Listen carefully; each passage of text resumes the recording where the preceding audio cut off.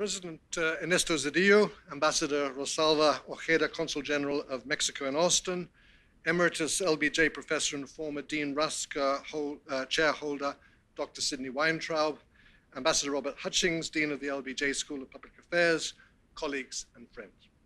My name is Peter Ward, and on behalf of the LBJ School of Public Affairs and my fellow conference organizers, Professor James Galbraith and Professor Victoria Rodriguez, it is my honor and privilege to welcome you all here this evening. Cold and unconscionably inhospitable the Austin weather is at the moment. Doubly welcome, therefore, to this, the inaugural event of the conference, NAFTA+20, an assessment of intended and unintended consequences. The aim of this conference is to explore and review some of the pros and cons of NAFTA after 20 years, particularly with an eye to better understanding what still needs to be done in parts of the agreement and what might usefully be fine-tuned. I know that President Zedillo will discuss these and other points in his keynote, and tomorrow, of course, we have the opportunity to dissect these issues further in a series of panels that are outlined in the opening page of your program. We look forward to seeing many of you through Friday, and let me say that in the event of a delayed opening of the university, or even its closure for the day, please know that the show will go on as planned and as scheduled in the program. Before I turn to introduce our keynote speakers, may I first take this opportunity to further recognize two special guests present today, and also to offer a preliminary vote of thanks. I mentioned Dr. Sidney Weintraub in my initial greeting. I'm sure all of you have heard his name and know many of his publications, especially those that have emerged since NAFTA began. Sidney Weintraub came to the LBJ School in 1976 and was Professor and Dean Rusk Chairholder here until he joined CSIS in Washington, D.C. in 1994. However, many of you may not have realized that the idea of a possible free trade agreement between the USA and Mexico was already on his intellectual worry list back at that time from the early 1980s. Specifically, in 1984, he published a seminal piece entitled "Free Trade Between Mexico and the United States?" Truly visionary. His voice and his advocacy were key both in the debates leading up to the passing of NAFTA and beyond during its implementation. Many of us here will have the opportunity to honor Dr. Weintraub tomorrow at a luncheon in his honor, but it's an enormous pleasure to welcome him back to the university and to the LBJ School in particular.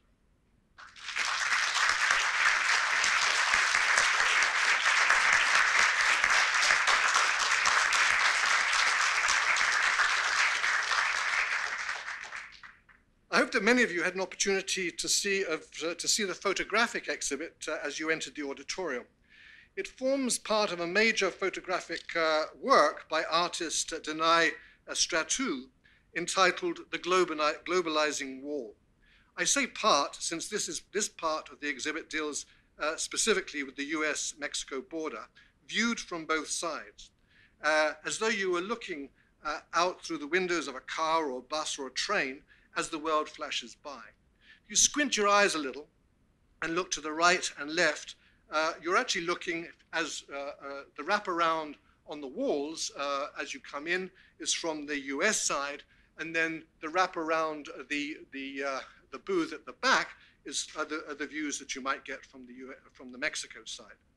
I'm delighted to introduce Danai Stratou to you today. Ms. Stratou currently lives in Austin. Pro bono, both she and Ken Boyd from Yes Printing generously offered to mount this exhibition here in the Bass Lecture Theatre, especially for this conference. Danai will talk further about her work when she appears on the panel about the border tomorrow afternoon. In the meantime, you will find further details about the exhibit in the rear inside cover of the program booklet. Danai, please take a bow.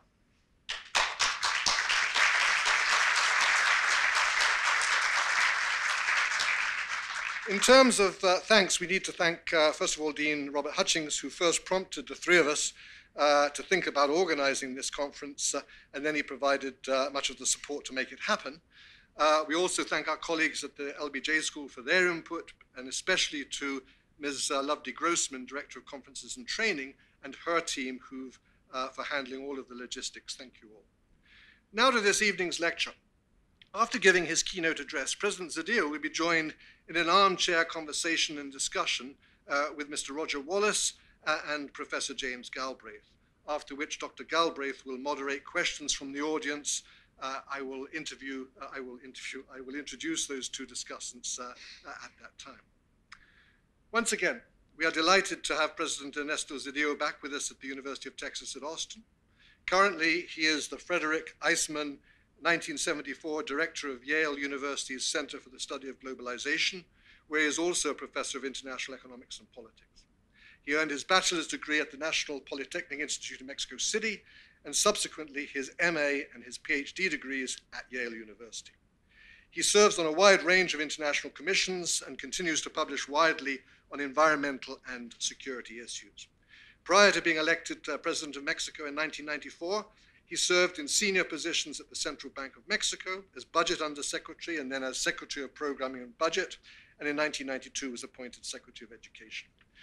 He was President of Mexico, as you know, between 1994 and 2000, really the formative years of the implementation of NAFTA. This evening, the title of his speech is NAFTA, Excellent but Not Sufficient, and his remarks will undoubtedly presage much of our discussions over the next 2 days. Ladies and gentlemen, please join me in welcoming President Ernesto Zedillo to the podium.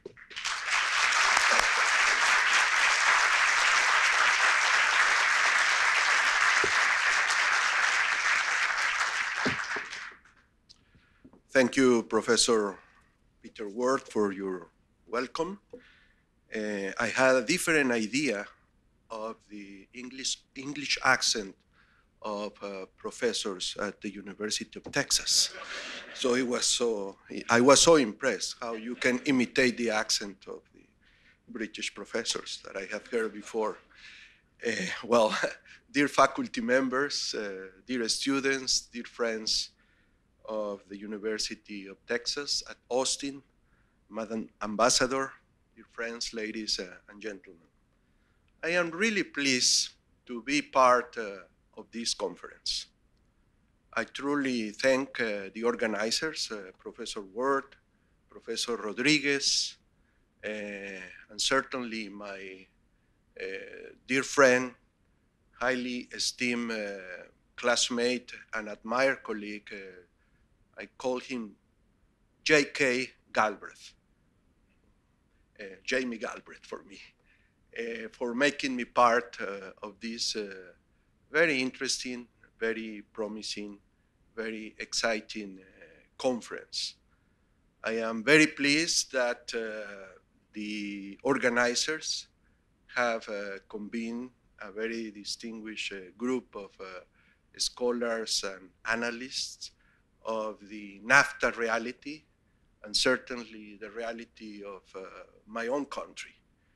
I truly regret that I will not be able to enjoy the conference as much as I would want, because I have to leave tomorrow at 6 o'clock in the morning. Because speaking about trade, tomorrow I must host Pascal Lamy, the former Director General of the WTO. So I will be missing what certainly will be the better part of the proceedings of this conference. I was attracted to be a participant of this conference, not only because my friends invited me to do it, but of course for the general topic, and certainly because I found the title of the conference particularly provocative and exciting. You know, NAFTA plus 20, an assessment of its intended and unintended effects. And let me tell you, that's truly provocative and challenging from an intellectual point of view, for many reasons. Certainly because we have to discuss really what were the intended effects. that those that who pursue NAFTA really had in mind. Because after 20 years, well, everybody has his or her own particular story of why NAFTA was launched, why NAFTA was negotiated, why NAFTA was implemented. And of course, the second part is even more challenging and provocative, the unintended consequences or effects of NAFTA. So let me start, well, by sort of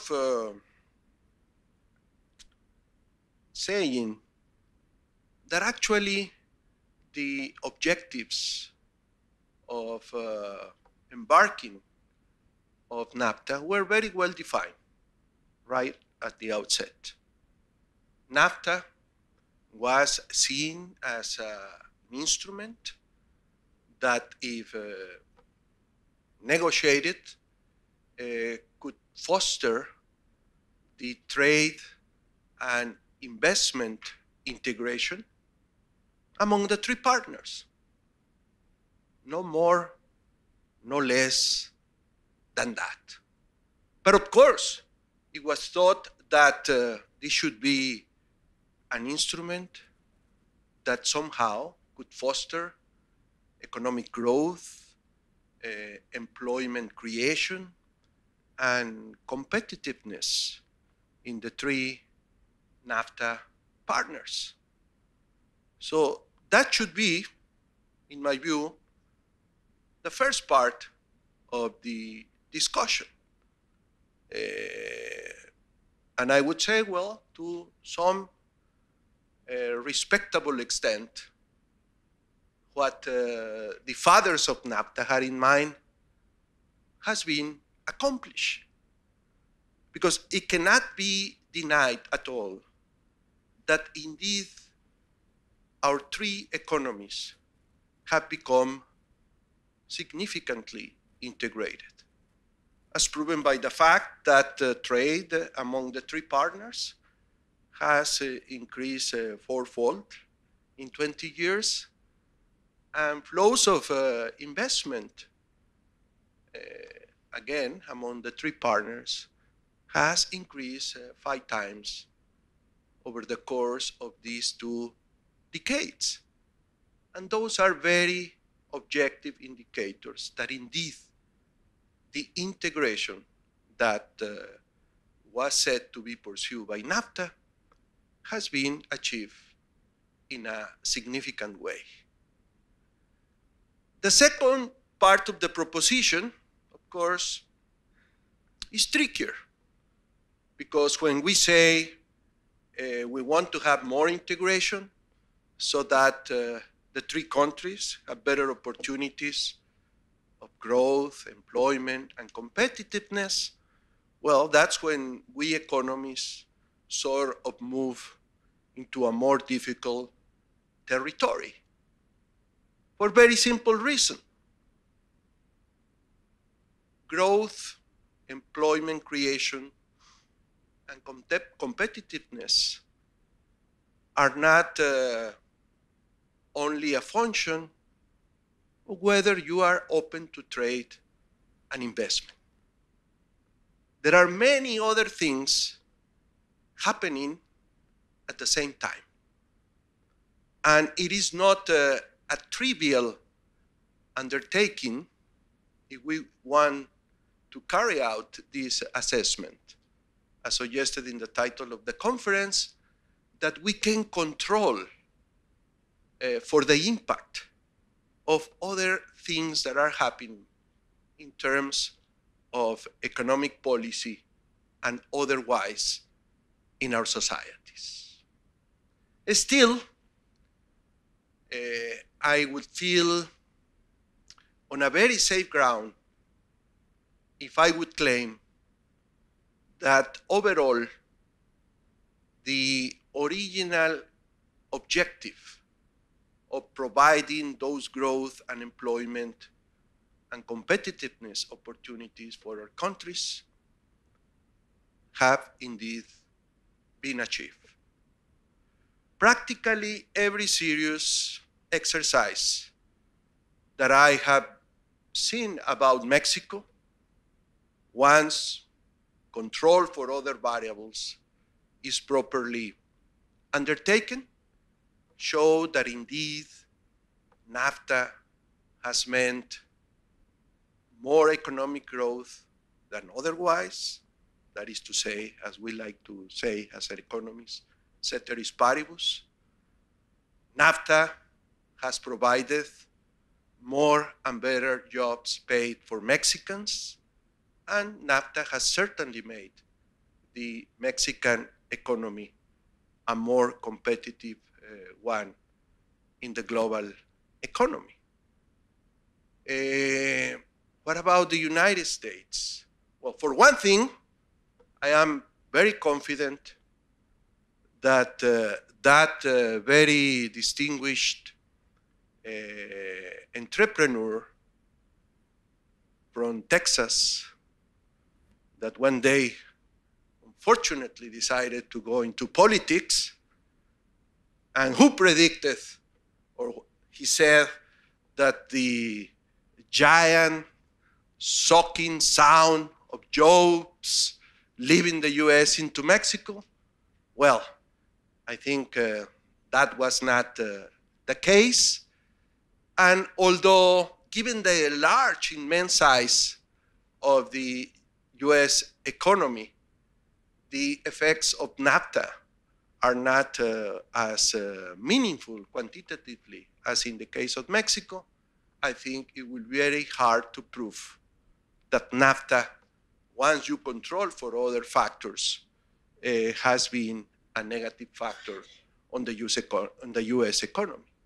And certainly about Canada, there was never the fear, and I would say there has not been any evidence in the sense that NAFTA proved to be negative for Canada, but rather the opposite. And I insist, all of this while our three economies have become increasingly integrated. I mentioned already the figures of growth in trade and investment, but of course one could rely on other indicators, for example, the comparison of the trade that these economies carry out with great regions as Asia or Europe. And in that comparison, you will find, of course, that our trade among ourselves is considerably more important than the trade that we carry out with other engines of the global economy. And not only that, but there is much more value added in the trade that these three partners carry out among themselves. So the assessment, in my view, of the intended effects should be overall, on balance, positive. Now, sometimes this assessment is made against objectives that actually were never really part of the plan. And I think this is when the more touchy and controversial discussion can start. But I would claim, and this is in defense of my profession, and in particular in defense of those like myself who are deep believers in the value of free international trade for the sake not only of human material prosperity, but also for the sake of international peace and security that actually we economists for a long time have said, entertained, proved, and shown that trade does have other consequences, including those in income distribution. You don't have to be a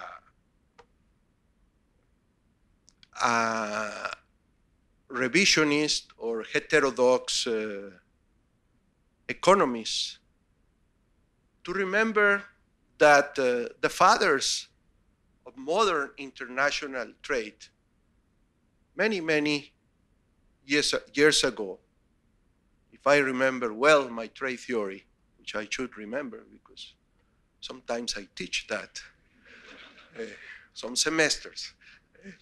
Well, it was in the late 1930s when one of the fathers of that modern trade theory, Professor Paul Samuelson, who put in very elegant terms Heck-Cherolin theory of international trade, produced a small paper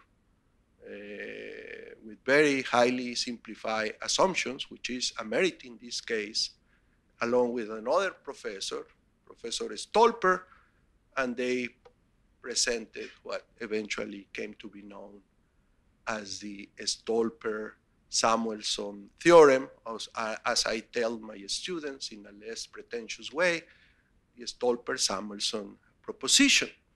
But in a very simple, elegant way, it is shown that every time you do international trade, you will have consequences in income distribution. But also from our theory, we know that there are other instruments in economic policy that in principle could be used to compensate those that could potentially be losers in this process of opening up to international trade. And I use this digression because at least in the case of Mexico, it is only fair to recognize that people who like, for good reason, to observe and study what has happened to NAFTA, typically point to the fact not only potential distributional consequences of NAFTA, but also they point to the very fundamental fact that during the 20 years of existence of NAFTA, Mexico's per capita income has failed to converge towards the other NAFTA partners' per capita income. And this is an indicator that development economists like to look at. This is a very basic question. The basic question is, okay, a country that is in the pursuit of development, does it have its per capita income converging towards the per capita income of at least those countries with which their citizens like that comparison to make? And of course, the United States for us is a significant point of reference. And in this specific case of Mexico, over the last 20 years, yes, we must admit that we haven't had that convergence towards the per capita income of the United States. That is unquestionably a fact. Now, the next step which is frequently taken by some of these analysts, is to conclude that given that we have failed to achieve that convergence, then we must conclude not only because potential negative distributional consequences, but even more clearly, in their view, because NAFTA has not produced the convergence that, in their view, was the main purpose or intention of NAFTA. And this is where we get really to the interesting point of the discussion. Because, as I said right at the outset, it is very difficult, and in fact, not only difficult, but incorrect to try to establish that kind of relationship between the use of trade policy instruments and the overall performance of an economy without taking into account what else is happening in that economy. Or more importantly, without specifying, and this in reference to the Mexican case, what is not happening or what hasn't happened in the Mexican economy during the lifespan of NAFTA, which is really what, in my view, constitutes the relevant discussion. And this takes me back to my claim before. My claim before is NAFTA was seen basically as an instrument of economic integration. But certainly people, at least from the part of Mexico that were committed towards NAFTA, were very aware that if we wanted to achieve that economic convergence towards the United States levels of per capita income, if we wanted to reduce at a quicker pace rates of poverty in our country, if we wanted to reduce the severe income inequality that has characterized my country for too long, other important reforms, not only economic, but also institutional,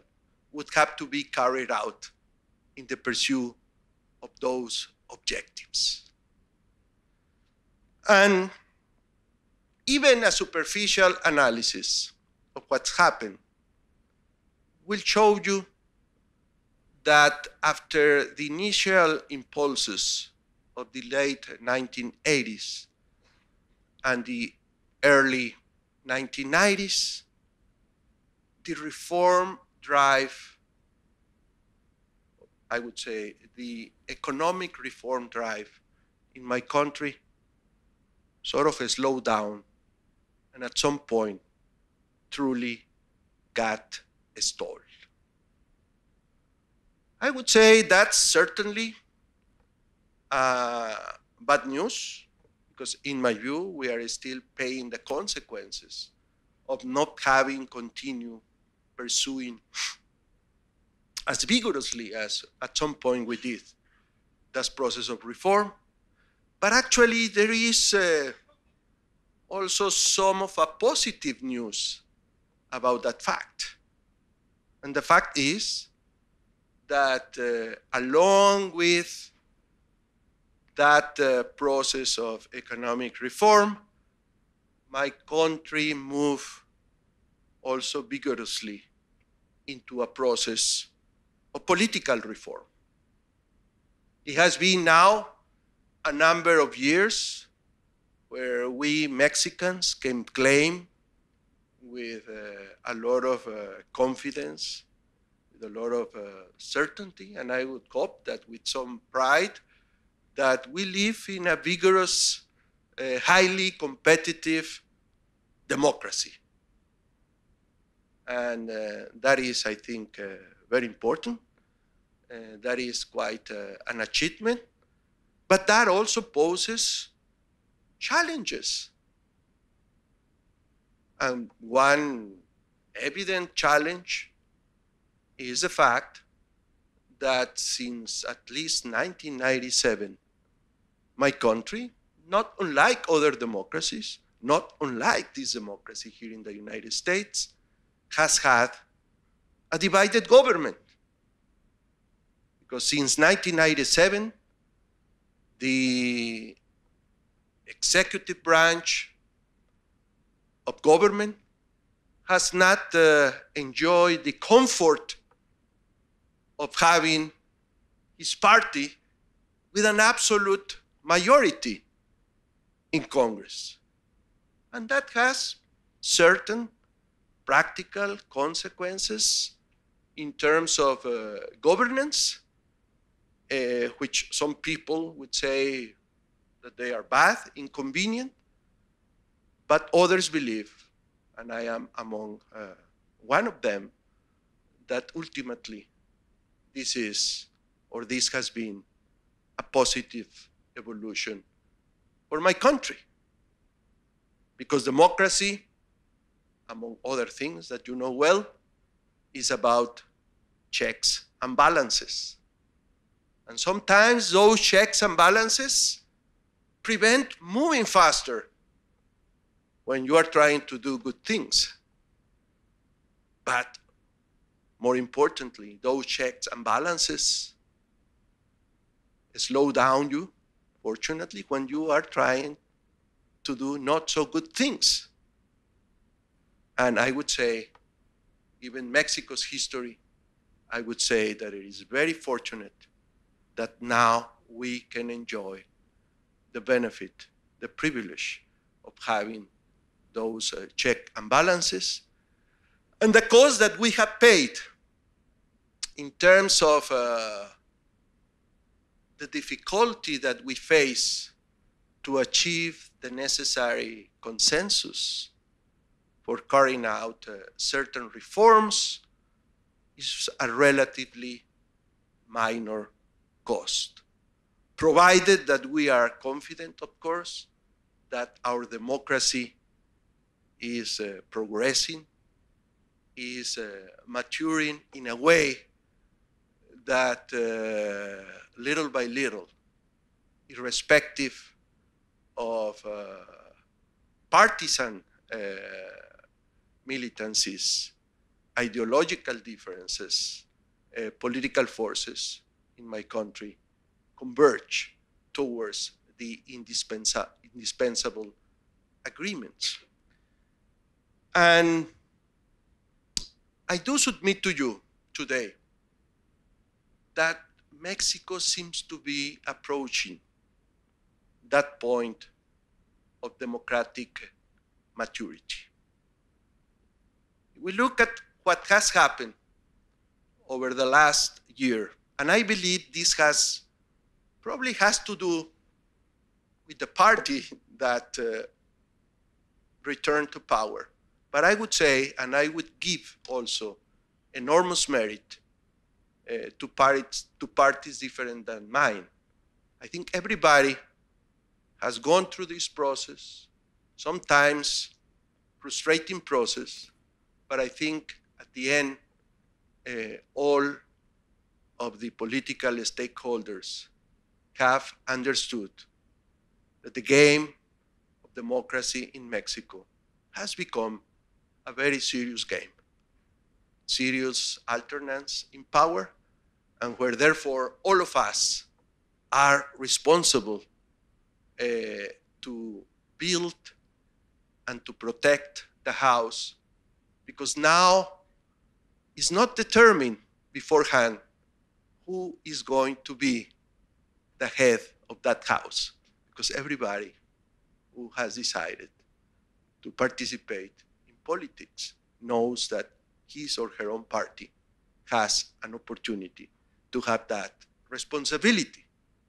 And I think the fact that this has become more and more part of the awareness and the political culture is really what has allowed political forces in my country over the last year or so to achieve agreements that only a few years ago were not only impossible, but even inconceivable to tackle.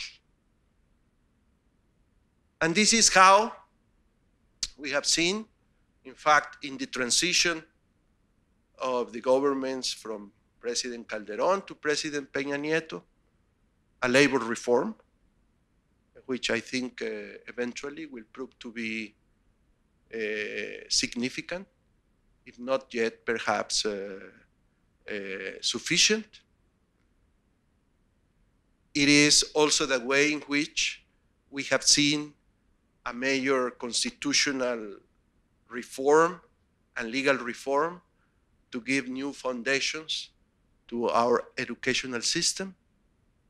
It is how we have seen a very important reform, and I know that this will be discussed tomorrow, to rebuild, to give a new structure to our telecommunications sector.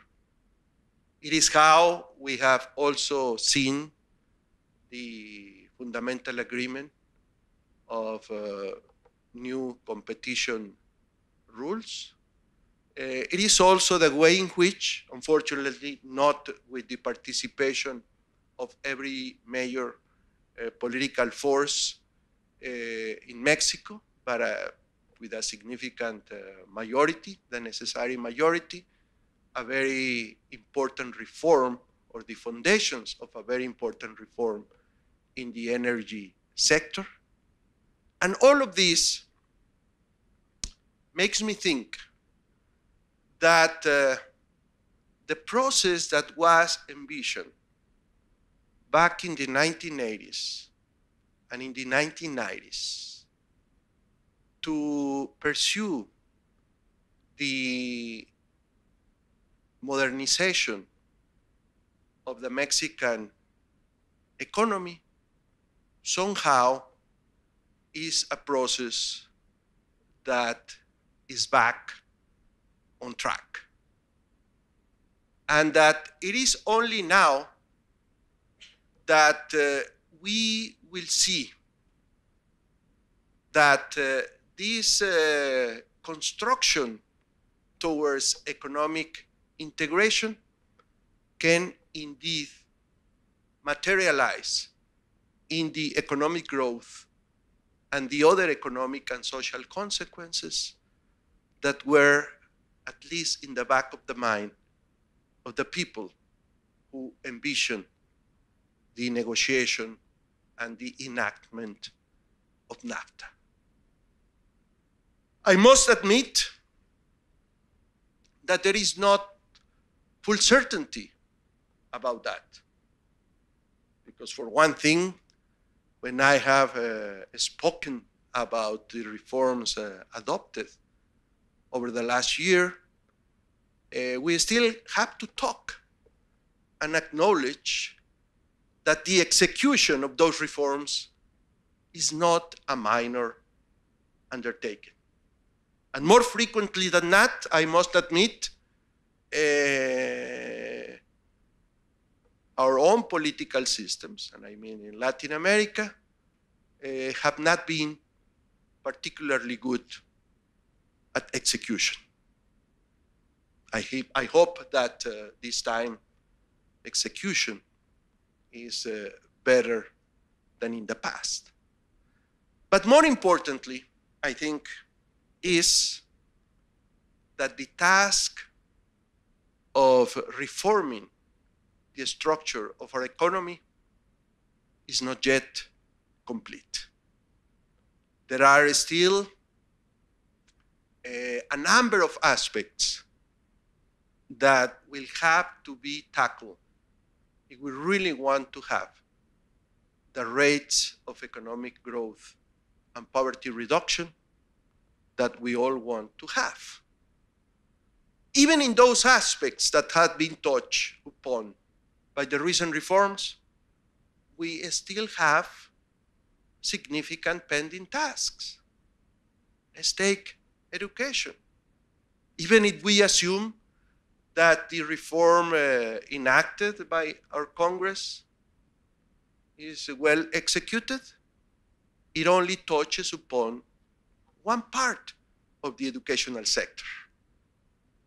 We would still have a lot to do in higher education, for example. Not to speak about other policies that we need to undertake to make the educational system even more inclusive and capable of delivering higher quality in its outcomes. We have, and this is very important, a very serious problem of duality in our economy. We have, and perhaps this is the highest in Latin America, the highest percentage of our labor force employed in the so-called informal sector of the economy. Almost 60% of our economically active population, labor force, is employed in the informal sector of the economy. And this is a very serious problem because almost by definition, if you are employed in the informal sector of the economy, you are bound to have a very low productivity, right?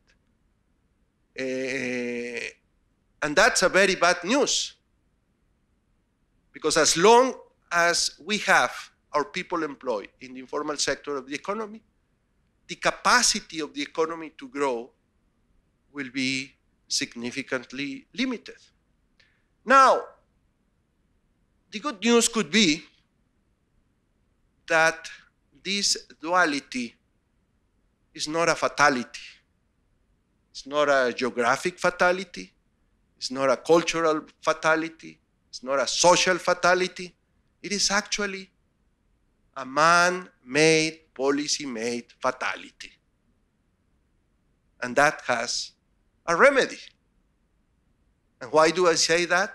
Well, it's very obvious, the evidence.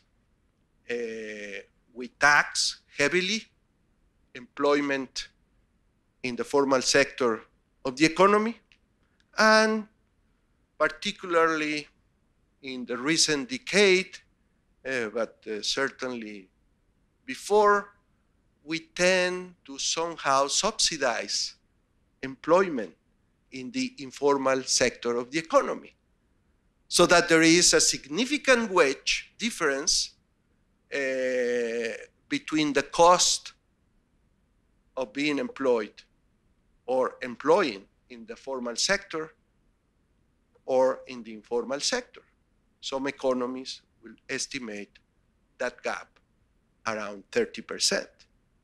And that is huge. As long as you have that gap, it is only natural that the economy will tend to employ more people in the informal sector of the economy.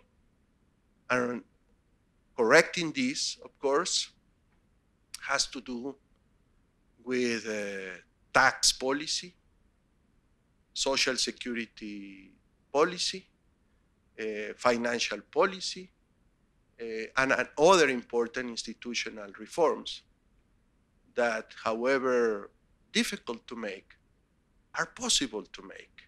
And I think that is a fundamental undertaking that has to be taken in the next few years. And I could go on and on and on with problems that still have to be tackled by important reforms. But when I am pushed to say, okay, Zedillo, admit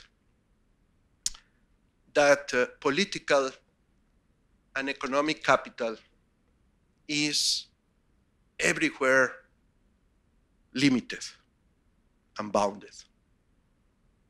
Where would you spend your last peso, or you wish, your last dollar of political capital if you want to have an effect on Mexico's development? Or put it in more brutal terms, tell me, what is the main obstacle for Mexico to fully develop? What is your main weakness that you believe needs to be fixed?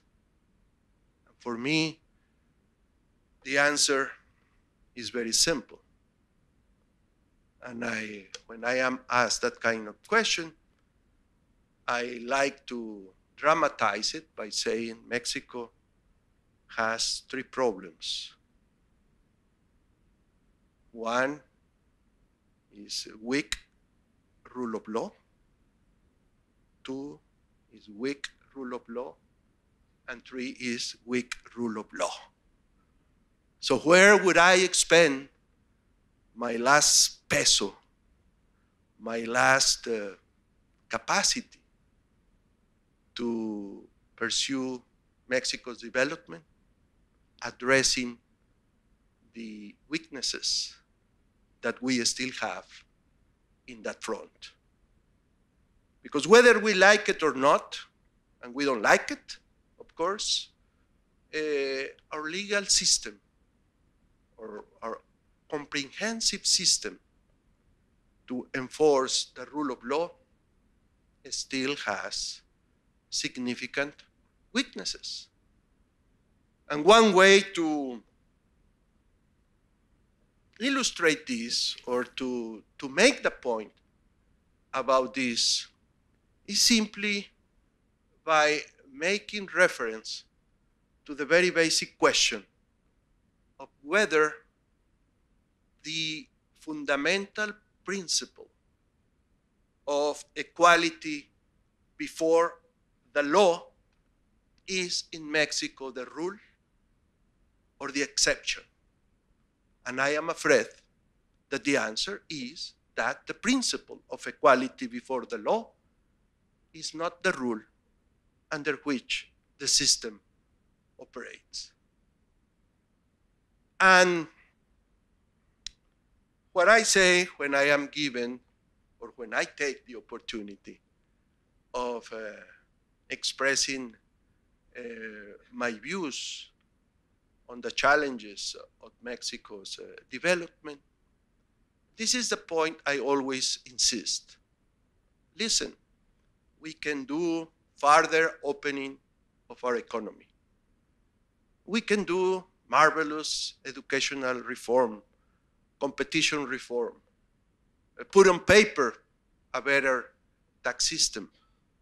But if we fail to reform and strengthen rule of law in our country, then everything else will not fail, but will not serve fully its purpose.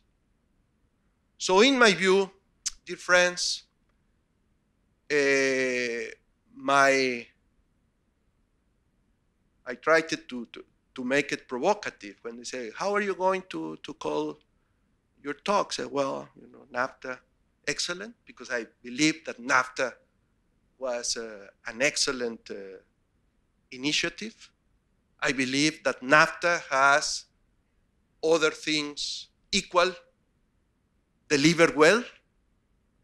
But when I say sufficient, I mean that we Mexicans still have a lot of homework to do. Thank you very much.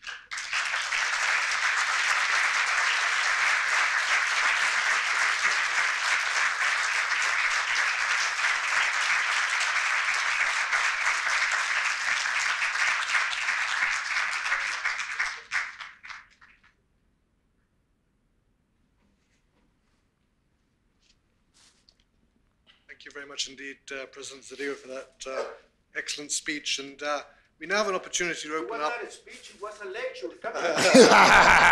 Don't diminish me. We have too many lectures here. We enjoy speeches more. We now have an opportunity for conversation, a sort of a fireside chat conversation. You're going to have to imagine the fireside, I'm afraid. I'm going to briefly introduce our two discussants, conversants. Mr. Roger Wallace is Vice President of Federal Policy at the Pioneer Natural Resources.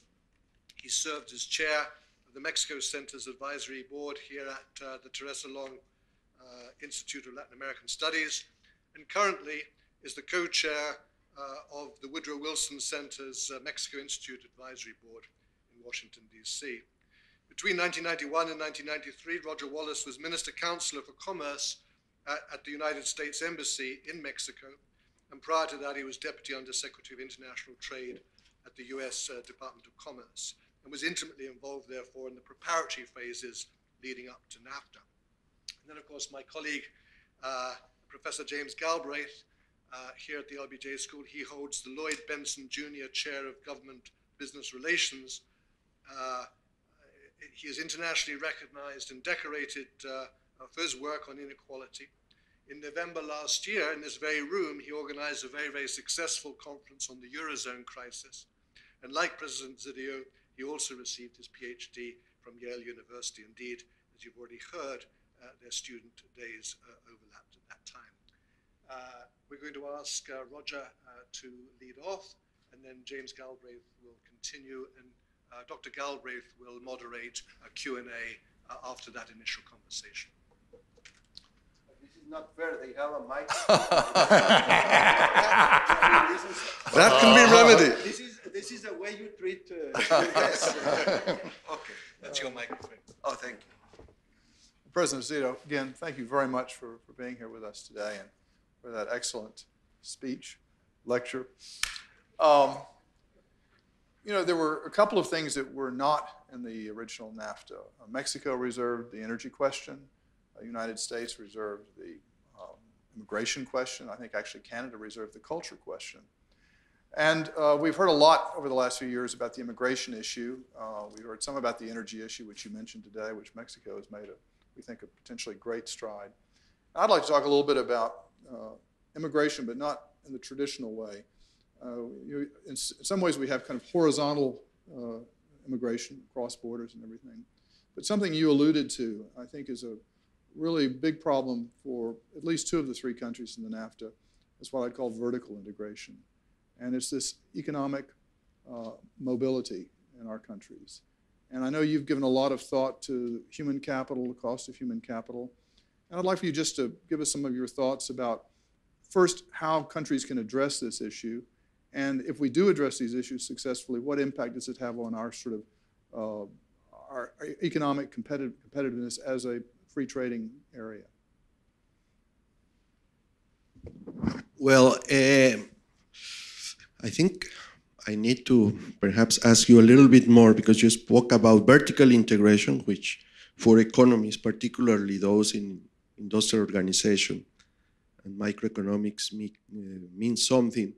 And then you spoke about mobility.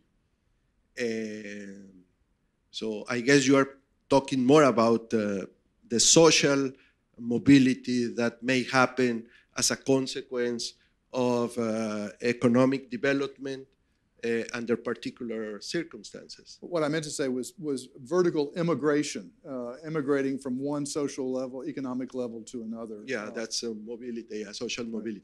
Well, it's a very interesting topic, you know, which tortures the mind of economists. It's a quantitative challenge because there is not a single way to measure it. But I think that it is clear that economic growth is in principle a most effective way to promote mobility, as long as this process of economic growth is founded on, I would say, very robust processes to make sure that there is a quality of opportunity across your society. And I think people are bothered in this country, but perhaps also in Mexico, by the fact that in the best of cases, social mobility has not improved over the last 30 or 40 years.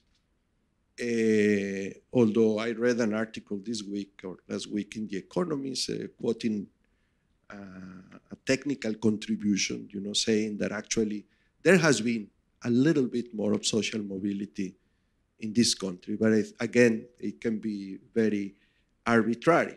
What I am very confident is that in the case of Mexico, if we don't have higher economic growth, we have no chance to improve significantly this mobility and our pace of reducing poverty, which has not been insignificant over the last decade, by the way, and also our capacity to improve income distribution will also be limited. Now, it is also true that it is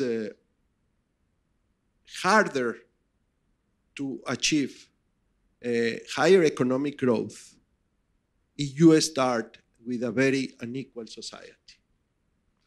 You must have well-defined, well-targeted interventions to equalize opportunities within your society. And of course, one instrument which is indispensable is the question of education. And in that respect, I think if you look at Mexico, but also if you look at the United States, it will be very hard to say that the level playing field is really even. Because depending where you are born, depending on your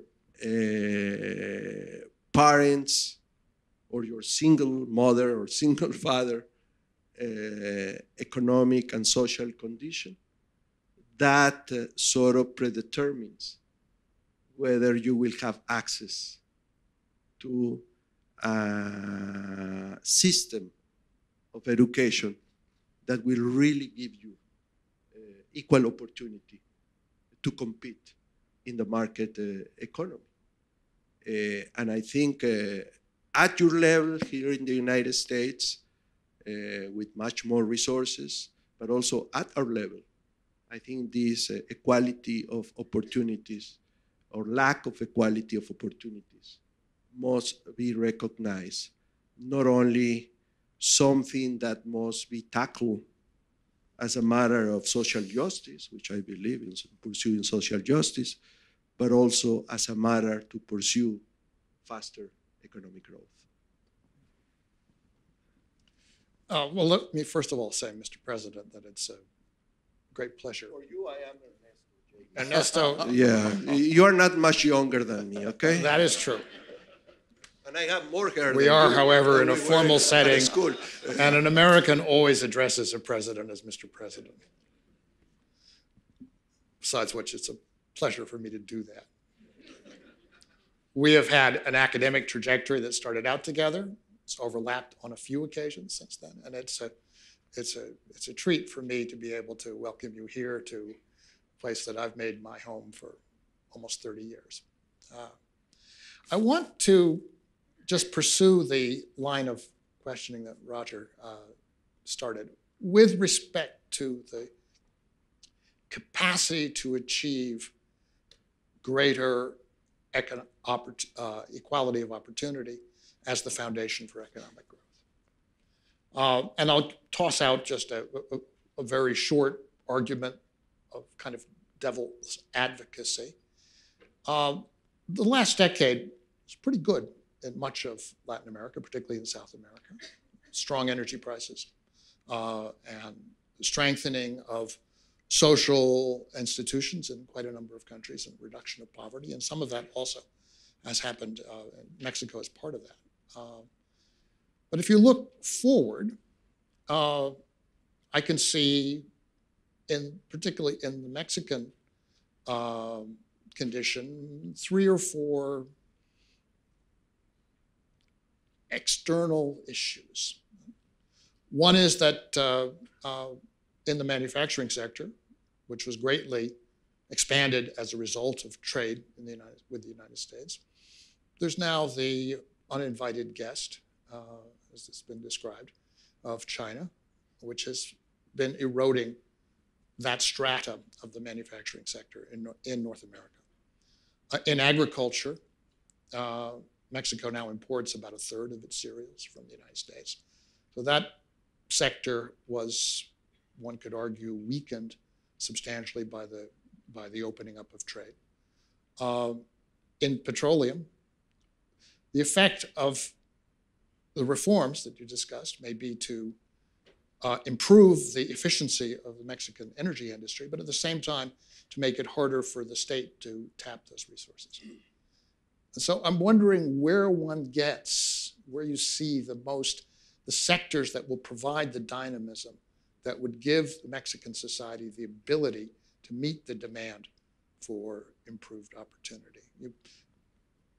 Well, first, let me agree with you that when one looks at Latin America, the last decade, at least the big numbers, look good.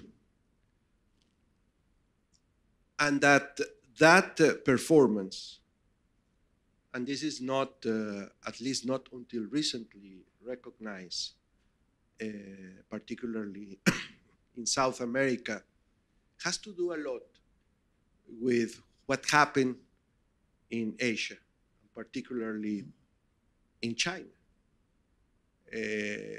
Latin America, for the first time in many decades, has had a very positive external shock.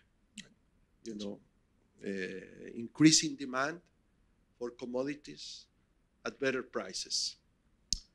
I don't want to diminish the merit or more responsible economic and social policies in our countries, but I think it has been overlooked that somehow, you know, the success of countries like Brazil or Argentina have been achieved on the shoulders of China. But China will not have these fantastic rates of economic growth that they have had in the last 20 years forever. And in fact, we are beginning to see a slower, although still impressively high, economic growth in China. Having said that, however, the case of Mexico has been a little bit different in 2 respects. One, we haven't had as high growth as the Perus, the Colombias, the Argentinas, and not only close to Brazil, but not quite there, simply because we are not a commodity exporter, a significant commodity exporter. Is that bad news or good news? I would say actually it's a very good news, because we used to have an extreme dependence for our balance of payments on oil, which fortunately disappeared with the opening up of the Mexican economy. Now we are a manufacturing, exporting country, and we have been like that for several years. And for us, China was a negative shock, yes, particularly with the accession of China to the WTO. The bad news, the good news is that now, as China has grown more and real wages have grown more,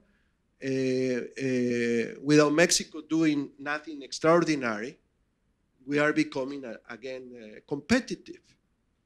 And actually, if Mexico completes the homework, I think there is no reason why we should not be considerably more competitive than China, and to continue being a significant partner of the United States and Canada, particularly in reference of production of manufacturers and continued engagement in this process of globalization.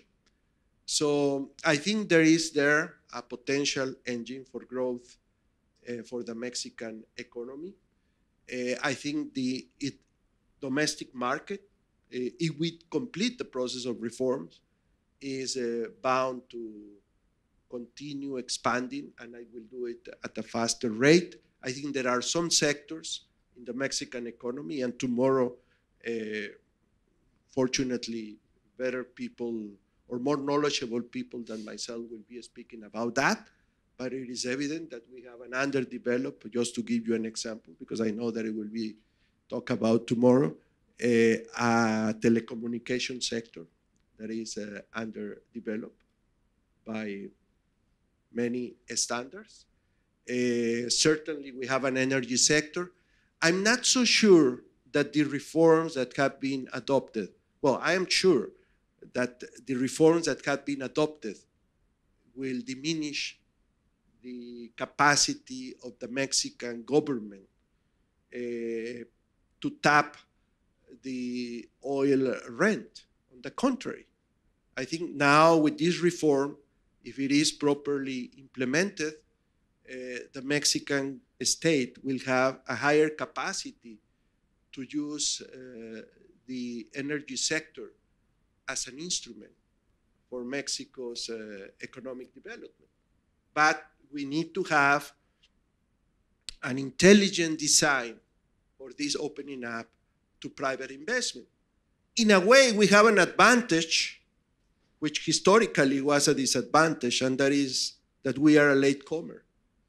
Because now we have not only the Mexican experience, but we have the experience of the Norways of this world and other countries that rather intelligently have opened up or have had traditionally private investment into the energy sector and have been able to capture a significant part of the case of the oil sector, of the oil rent. But the government has to be very careful, has to be very transparent, it has to be very clear rules and a very rigorous execution of those rules. So I don't see, a lack of engines of growth for the Mexican economy. What I see are still obstacles, as I mentioned in my speech,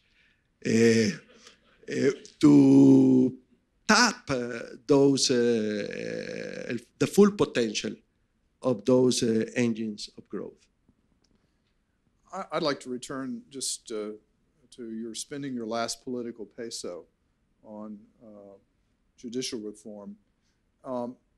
There's a rule of law. There is a judicial reform that's slowly progressing through the system, I understand. But what gives you optimism that Mexico can really accomplish this task of establishing a strong rule of law? Well, I didn't say that I was optimistic. And second, I didn't say only judicial reform. I say rule of law. Rule of law. Because this is important.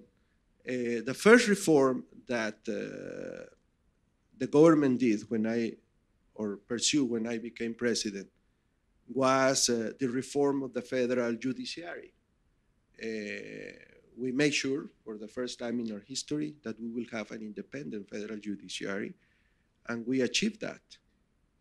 And I can say today it was clearly not enough. We had to do, and we need to do much more than that, because rule of law is not only about the federal judiciary or only about the Supreme Court. It's about the entire judiciary, federal and state judiciaries. It's about your attorney general offices at the federal level and the local level. It's about your police. It's about the culture. I mean, it's a very complex system. Now, I believe that it is possible to reform it, but it has to be placed really at the top of the priority, not only from the part of the government, but also from the part of society. And everybody must be willing to do what it takes to have effective, fair, unquestionable rule of law. And that requires not only a good design, but also requires resources. And that, I think, is very important. We cannot create this rule of law on the cheap. It's going to take several percentage points of GDP to put in place the right institutions, the right human resources, and all the elements that are needed for this endeavor. I think the first step is to have this social awareness and commitment, both from political actors, but I insist, also from society, that this is very important for everybody, and that this needs an effort from everybody. For very good reason, people in my country do complain about weaknesses in our security and our weak rule of law. And you have seen all these social movements, you know, for good reason, protesting against this failure in our system.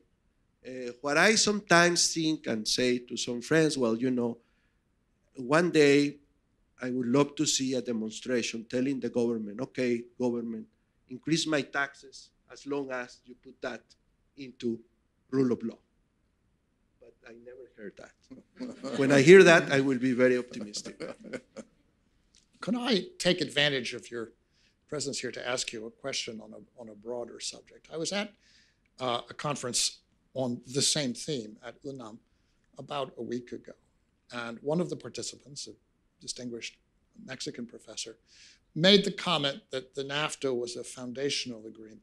In particular, it set down a framework for the way in which certain kinds of international economic relationships would be conducted, adjudication of disputes over what are called property rights, patent protections, the role of transnational corporations and the recourse that investors have and so forth before international bodies.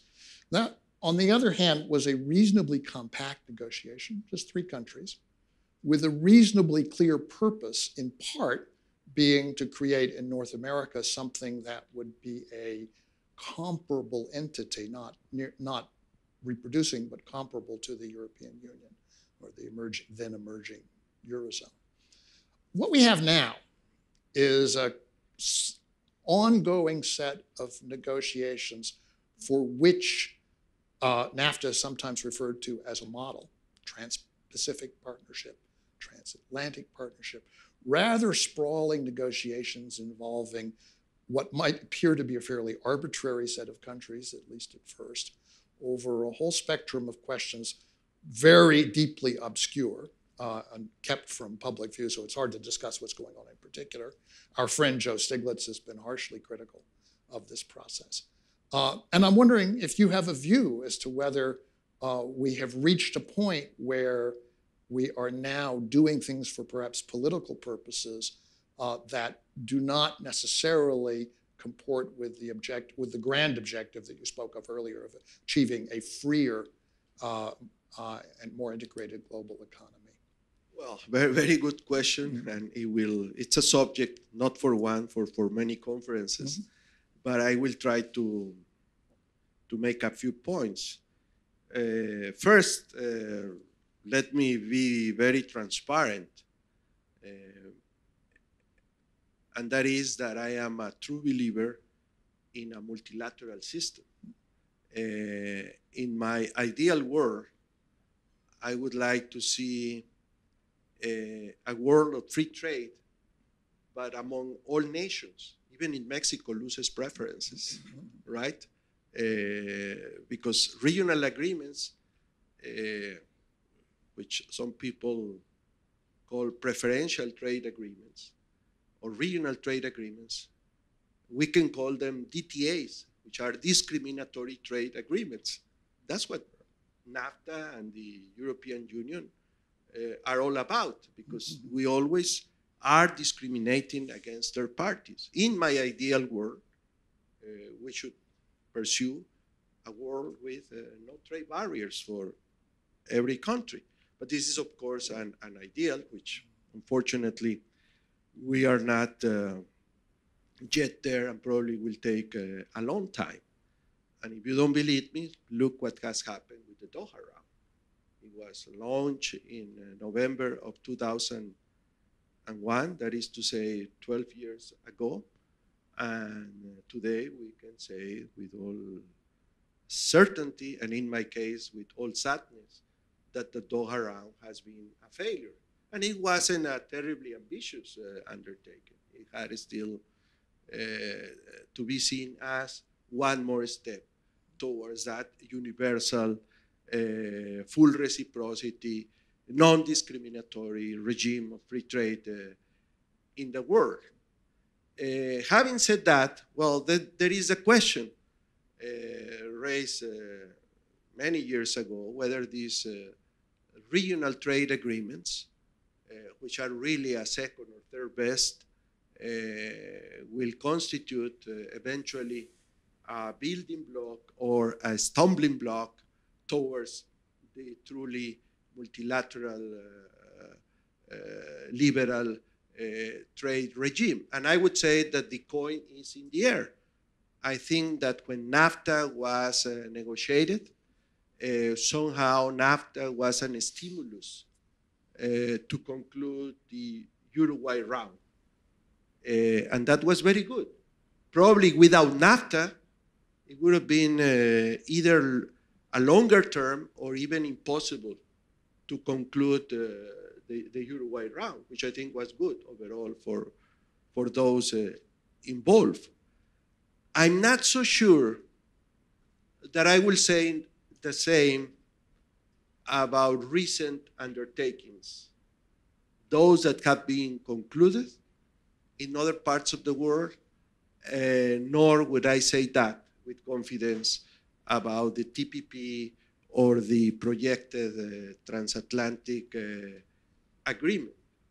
I think that there is a very serious risk that these other undertakings are taking attention, political capital of the more fundamental multilateral endeavor.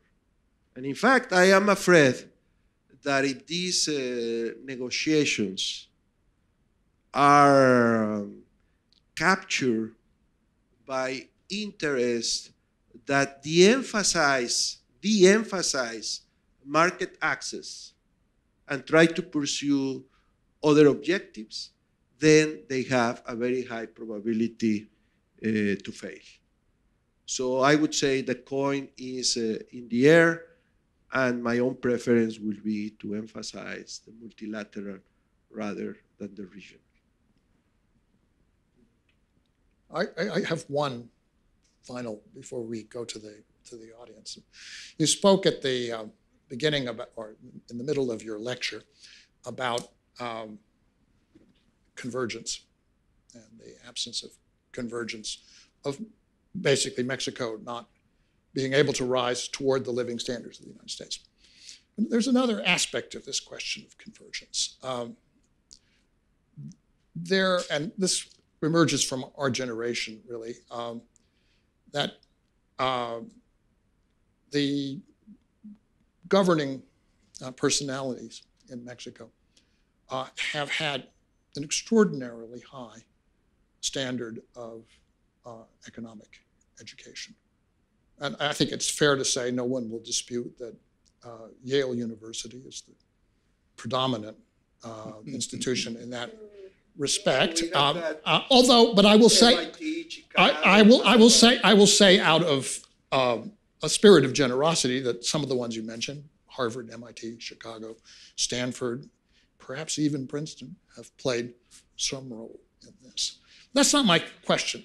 My question is, given the starting differential between the leadership of Mexico in this respect and the leadership of the United States, do you see any sign or any hope of the possibility of convergence of the United States toward the Mexican standard? If you believe that Professor Galbraith has become a troublemaker with age, you are absolutely wrong. He has been all along very consistent, and he wants to get me into trouble. No. I have seen, with some exceptions, very high quality in the leadership of the United States, Jamie. I have no doubt about it. And actually, having a degree from an Ivy League never guarantees that a person is going to do well in government. It helps, but I think there are other circumstances, conditions, convictions, and ethics that make a big difference. But certainly having an Ivy League education sometimes helps. Well, let me just add a footnote to that. I remember during the negotiations, the word asymmetry kept coming up, the asymmetry between the United States and Mexico. And a number of us kept saying, yes, but there was an asymmetry between the Mexican negotiating team and the U.S. negotiating team, with the asymmetry being on the Mexican side, not on the U.S. side. Well, not really. I mean, I have become a very good friend, for example, of Carla Hills. She's great. She's absolutely great. Actually, she is a Yale graduate again. I apologize for that. But she studied law. But she is such an incredible intellect, and she has the best of two worlds because she was trained in law, but she is somebody who understands economics and actually articulates economics certainly much better than me. I mean, when I want to hear a clear explanation about a complex economic issue, I ask Carla to explain it because she has this incredible capacity. So you Americans stop playing that card. That we are not going to fall into that trap. Every time we go into a negotiation with U.S. counterparts, we know that we are dealing with top people, no matter what. And you are another example, Roger. Okay. Shall we go to the?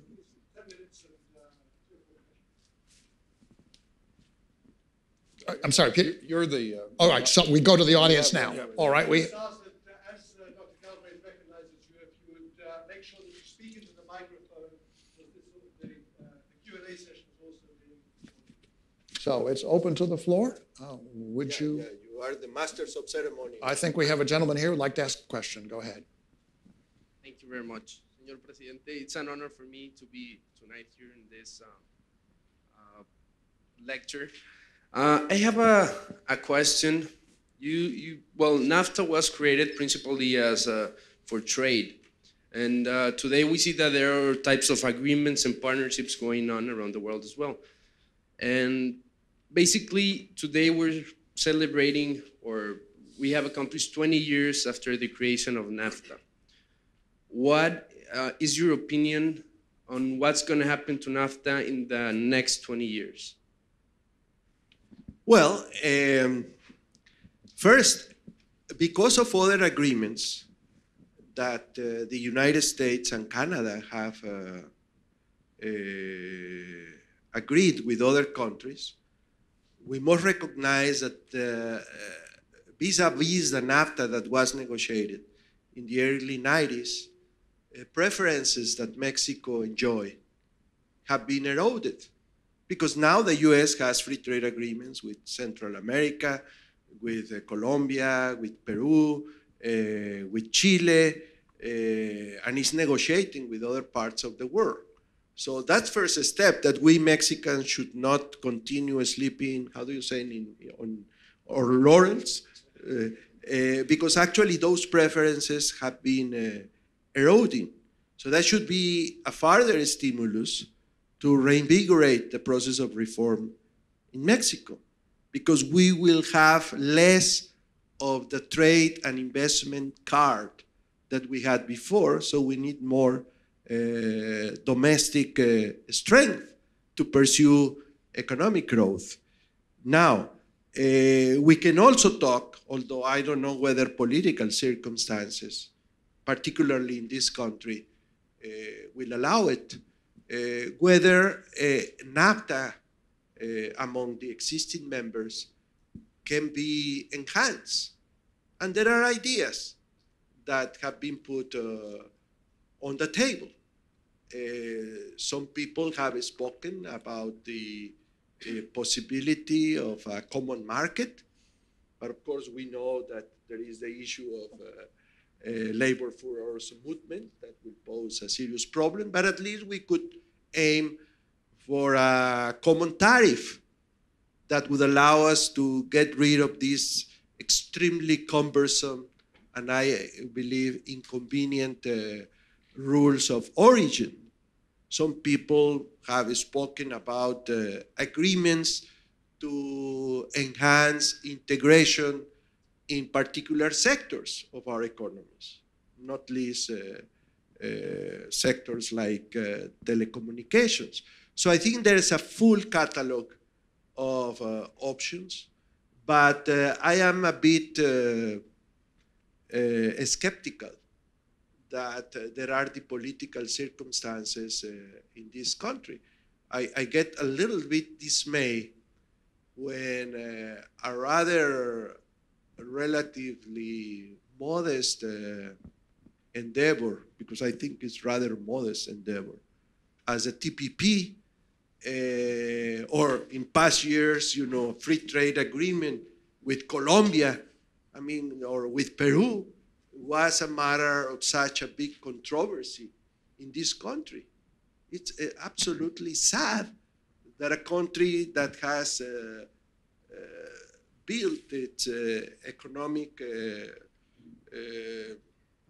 impressive economic performance on the principles of free markets and open markets, you still hear an argument like the ones we have heard in past years, or we are hearing today, when even distinguished members of the president's party say, oh, don't even talk about fast-track authority.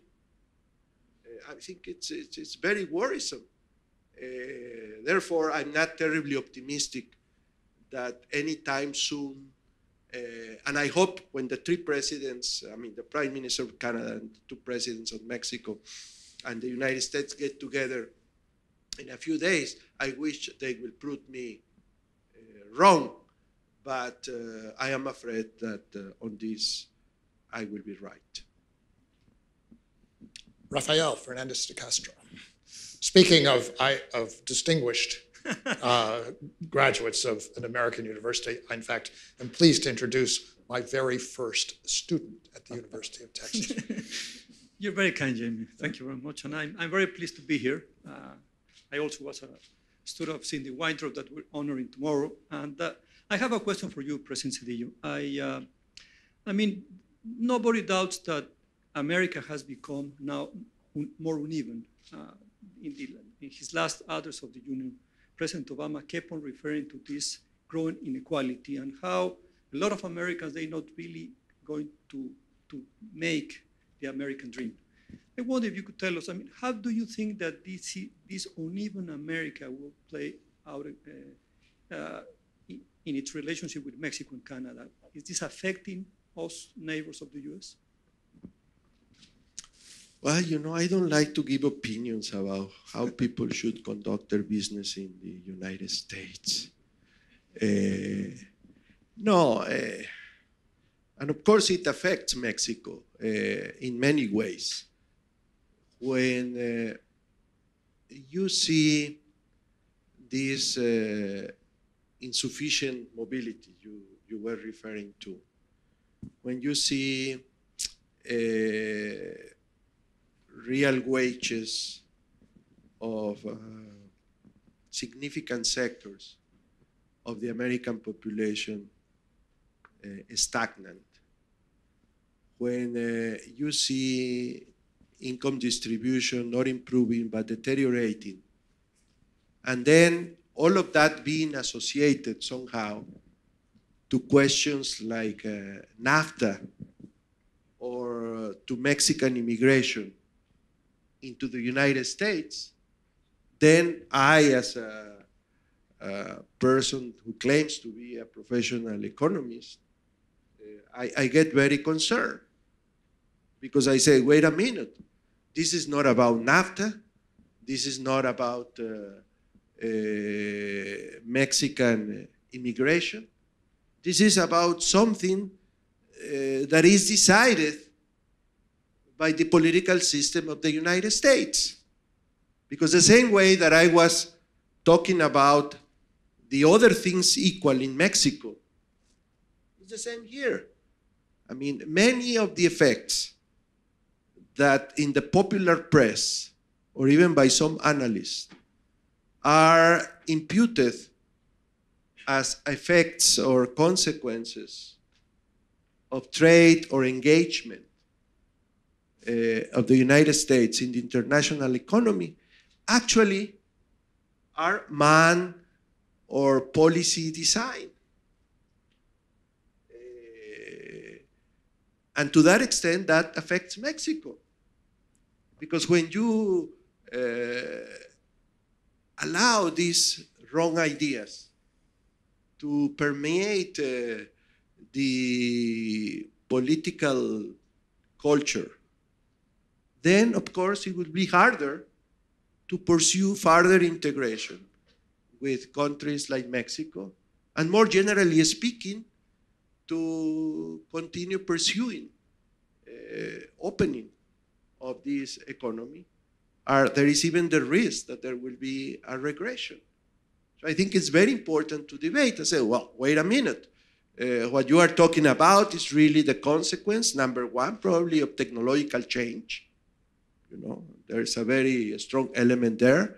But of course, you don't want to stop technological change. So if you don't like the consequences that we are seeing in the labor market of technological change, then you have to pursue other public policies that will allow people to continue working and participating in this vigorous market economy.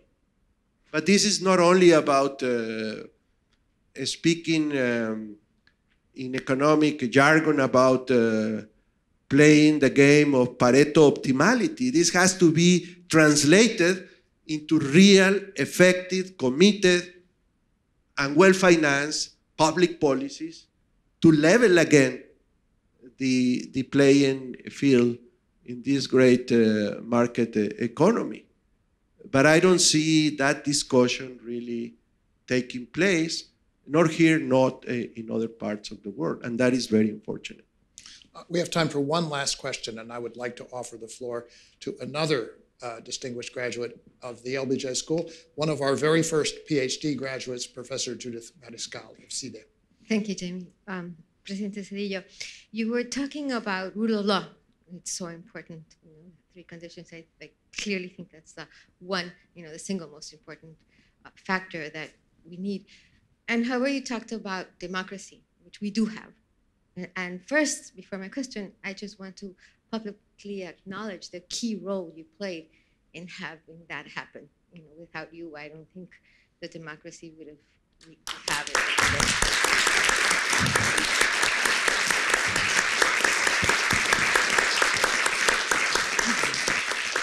But I have a very simple question that is more of a historical relevance, which we are integrated. I think Mexico and the US, mainly because of migration, is a very integrated region of the world. My question is, why did telecommunications as basic telephony was not included in NAFTA? we already are integrated in telecommunications, in voice and in equipment. But why I think of what I see in the document is that the three countries did not want basic telecommunications to come in. What is your perception? Well, first, having heard Rafael with his typical modesty, because I spoke about rule of law, and let me make a little commercial. Fernandez de Castro was recently an intellectual leader, a very important one, the intellectual leader of what I will call the most important study about Latin America on the question of security and rule of law.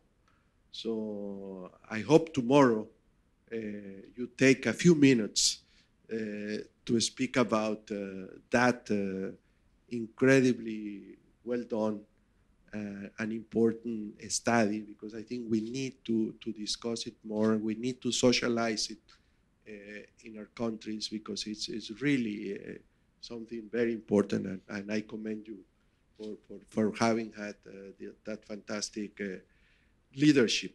Now, on the telecommunication sector, well, I think every country has its own reasons. In the case of Mexico at the time, you must remember that the telecommunication sector was a government monopoly, a state monopoly. So the same way that we said the energy sector should not come into play, I think we said we were in the transition to privatize the state telephone company. I think for the same reason there was this inhibition from our part, but also from the other parts to include it. I mentioned before that one of the sectors where we should consider enhancement of NAFTA is precisely in the telecommunications sector. I think that if and when there are political circumstances to add more ambitious chapters to NAFTA, this will be a natural candidate. Mr. President, you showed your academic instincts by making your original lecture correspond exactly to the length of a Yale class. Here in Texas, our classes run 3 hours, so we're approximately halfway through. We can tackle another topic. But in deference to the sensibilities of those educated in more delicate places, I think we are at our time. I would just say in closing, and Peter would defer for a second, that we encountered each other on one occasion at a birthday celebration at Columbia for Joe Stiglitz. And we were sitting side by side, and Professor Solow of MIT, Robert Solow, was giving a paper which was not exactly flattering to the development of economics since the time we were in graduate school. And I made a comment about that to President Zedillo, and he said, saying that I thought that if we could only close our eyes and ears for 30 years, that stuff would go away. And his response was, yes, it was a very good time to enter public service. And I would just say, in concluding and thanking you for your contribution tonight, that truer words were never said. Thank you. I will go to history for having said that.